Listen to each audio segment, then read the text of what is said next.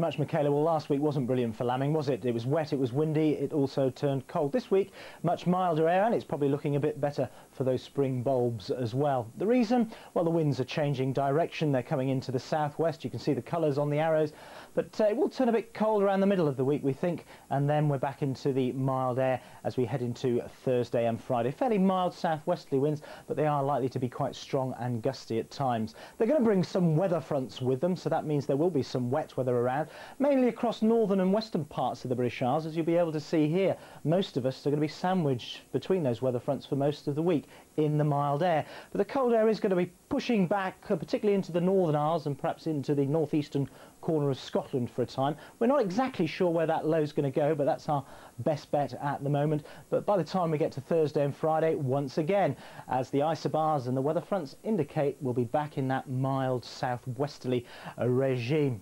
So those gusty southwesterly winds pushing in across Scotland this afternoon. Not dry though, they are bringing some rain with them, perhaps some heavy rain for the Northwest Highlands, and some of that rain getting into Northern Ireland and also into northwestern parts of England late on in the day. Clear skies to the south, a bit of sunshine there, perhaps even a touch of frost to start the night in southeastern parts of Britain, but as the winds increase, I think temperatures will recover by the time we get around to tomorrow morning. The reason? Well, not only the winds increasing, but the amount of cloud increasing overnight.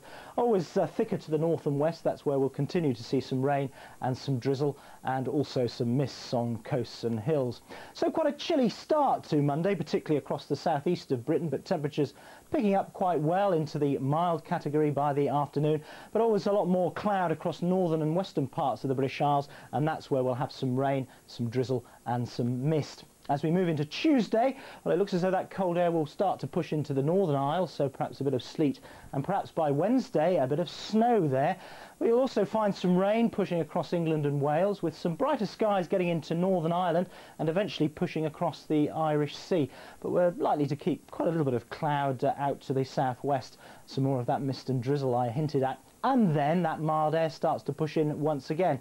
So as we get back to the end of the week, we'll find temperatures picking up in the far north, a lot of cloud in the north and west, but some brighter skies, particularly in the east. That's the forecast.